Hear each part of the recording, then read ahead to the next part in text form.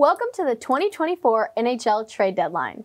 The cutoff for any trade was March 8th, where lots of action among big-name players has been completed in the previous few weeks.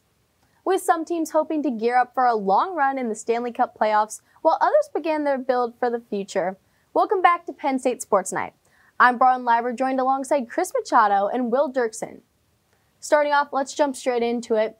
Who, in your guys' mind, won this year's NHL Trade Deadline? Chris, we can start with you. Well, I mean, there's a bunch of winners, right? There's Florida, there's Winnipeg, there's Vegas. But for me, it's the Dallas Stars. Shout out to you, your hometown. I mean, right now, they got Chris Tanev from Calgary, and you see his stats on the board. And a lot of people think rating doesn't matter, but when you see plus 20, that tells me he's not being scored on when he's on the ice. Even as a defenseman, that line's not getting scored on. And he's able to get the puck, get those rebounds that go off in the corner off of Ottinger now, and they were Markstrom.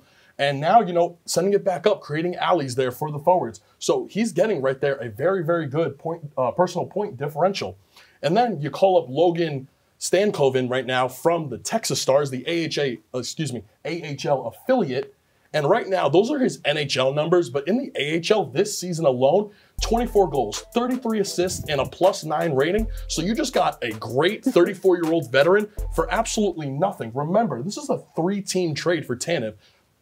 Calgary is retaining 50% of this contract, and then somehow the New Jersey Devils get wrapped up in this thing, and they are just randomly paying for the other half. So you got him for free, basically. And then with Logan, another young gun, going to be phenomenal. I see what you did there, Chris, shouting out our co-hosts team. I'm going to shout out Josh Bartosik's hometown team right now. The Carolina Hurricanes had themselves a deadline. They made a Category 5 move at the deadline, if you will, getting Jake Guentzel from the dumpster fire that is the Pittsburgh Penguins. 22 goals in 50 games with Pittsburgh, and even though Guentzel is not back from injury yet, he should be back fairly soon. He's going to make any line, whatever line they put him on in Carolina, he's going to make that line better. And to top it all off, they made a smaller move. We'll call it a Category 1, maybe Category 2, bringing in Evgeny Kuznetsov from Washington. Hasn't had the best season, but he's older and he can play the center position. He's actually a good complement for Jake Guentzel on the wing because Kuznetsov is more of a physical player. Genssel's more of a speed player.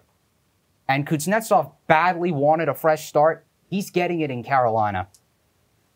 Loved both the references you guys were making here, and obviously amazing picks. Will certainly be interesting to see how it plays out. Now, kind of going to the other hand, we talked a little about back and forth on the line. Who did you guys think maybe was either in the search of a rebuild or just didn't make the smartest decisions in your opinion? Will, we can start with you on this one. Well, since you brought up teams that are talking about rebuilds, the Arizona Coyotes did not have a good trade deadline, in my opinion.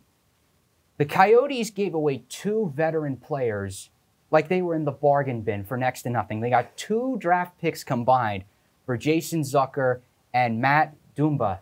They sent Zucker to Nashville. Nashville's getting hot at the right time. They need a player like Jason Zucker. And Arizona said, oh, yeah, we're basically giving you to him for free, like he's 90% off. No disrespect to Jason Zucker, wherever you are. And then for Dumba, Tampa Bay got him. Tampa Bay needed a defenseman. They got one in Dumba. And again, for very little cost. The Coyotes are clearly rebuilding, but the fact that they got very late draft picks for 2 veteran contributors says to me that they didn't get enough value out of their assets at the deadline this year. Well, Will, I have one quick question for you real quick. Is your phone ringing? No, it is not. Yeah, neither is mine, and neither were the Detroit Red Wings, right? Because they are my loser, because the Crickets were chirping in Motor City. For some reason, this team didn't make a single move except getting a 7th-round pick and redeem Simek from the San Jose Sharks. Not really going to do much there. Listen, Steve Yzerman, their GM, he came out and he expressed confidence in this core with Raymond, Seider, Larkin, and of course Patrick Kane. We can't forget that addition over the summer. Right now, though, if you're Detroit, why not, go for somebody? Maybe why didn't you go out for Vladimir Tarasenko instead of, the Sunshine Cats? It just makes no sense to me. And right now, if this comes back to haunt Steve Yzerman, Detroit fans are going to be upset. Because right now, you have 72 points. You are 3rd in the wild card race in the East. You have to deal with Tampa, the Islanders, the Washington Capitals, and maybe New Jersey, but probably not with, their late goalie pickups. But right now, Detroit, if this doesn't work out, oh boy. Who knows? Maybe those teams know something we don't. But whether we agree with these trades or not, how do you guys see this affecting the remainder of the season? What changes do you feel like might stem from some of these decisions, whether they were going for wild cards or playing a little more of the safety cat mindset? Well, let's bring up the tables, right? So, first thing I want to point out, look on the left-hand side, those Central Division standings. Right now, yes, the Dallas Stars are leading the pack with 89 points. I think right now, especially if you're Dallas, you can ignore Nashville and Minnesota. But on your tail right now are two fantastic teams. The Winnipeg Jets, who picked up Tyler Toffoli, the Devils' leading scorer, and then, of course, the Colorado Avalanche. That's still a stacked roster, if not the most stacked roster next to Vegas in the entire league.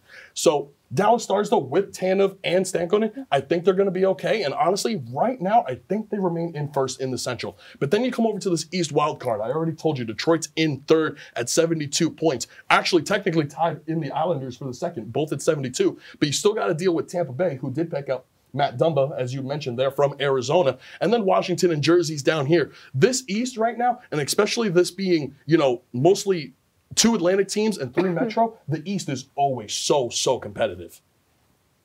Yeah, Arizona, the moves didn't really change anything too much. We knew they were going to rebuild. We knew they weren't going to make any noise this year. But I'll go back to Carolina for a second here. Carolina at 84 points is 2 back of the New York Rangers. Now, why is that important? Because the NHL playoffs are set up so that in the first 2 rounds, the team that wins the division gets home ice in the first 2 rounds. And Carolina is really the only team in that division who can catch the Rangers as we enter the final stretch. The Gensel and Kuznetsov moves signal that Carolina wants to go all in and ensure that the road to the Eastern Conference Finals, at least on the Metro side, runs through Raleigh. Well, as these teams adjust to their new rosters or loss of familiar faces, the NHL enters its last full month of the regular season before the postseason shortly follows. We will also get to see how these trades turn out and see the accuracy you two may have predicted just here today. That's all for Penn State Sports Night. For Chris Machado and Will Duerksen, I'm Bronwyn Liber. Hey everybody, thanks for tuning into this edition of Penn State Sports Night. For more content like this, be sure to subscribe to our YouTube channel, give us a like, and follow our socials down below. And as always, we are Penn State Sports Night.